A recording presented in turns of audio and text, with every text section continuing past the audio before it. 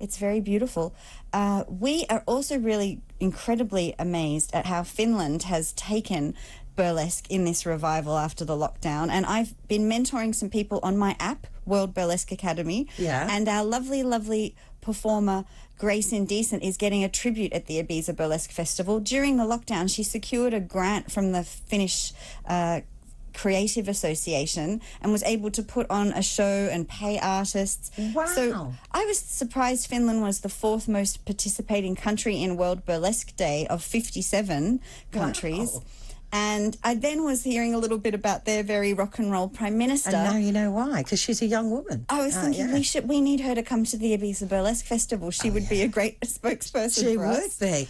No, and the burlesque classes, just very quickly, that you give as well to teaching women burlesque, and guys, I guess, you teach anyone burlesque. Yes, I teach everybody. But have you seen an increase in numbers for that?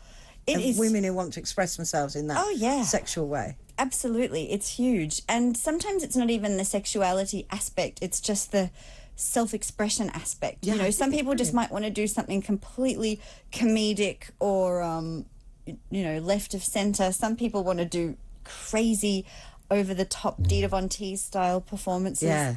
There's a real rise in people just wanting to express themselves, full stop. Well, listen, I love you. You know I do. And thank you so much for coming into the studio again. Safira, the cabaret singer, burlesque entertainer. The 6th Ibiza Burlesque Festival is September the 2nd? To the 4th. To the 4th. Go along. Enjoy it. What can I say? Love you. Thank you very much indeed. Thanks for having me. I'll be back after the break.